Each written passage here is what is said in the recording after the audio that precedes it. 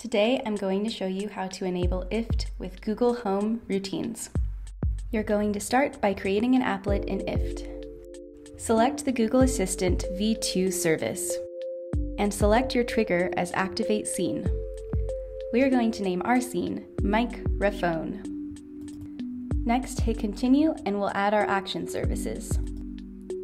For our purposes, we're choosing several service actions, starting with a notification from the IFT app, followed by a post to a designated channel in Slack, and lastly, activating a scene in Smart Life. Now hit Continue and give the applet a title. This applet is titled Slippers and Jeans. Once your applet is connected, close out your Google Home app and restart it. Now in the Google Home app, I'll go to Settings, then Works with Google. Now we see 4 devices listed under IFT. One of these is the applet we just created. Now I'll go back to Settings, select Google Assistant, then tap All Assistant Settings. Next, choose Routines. We're going to create a new routine, and the starter will be a voice command. Our voice command is Community Test.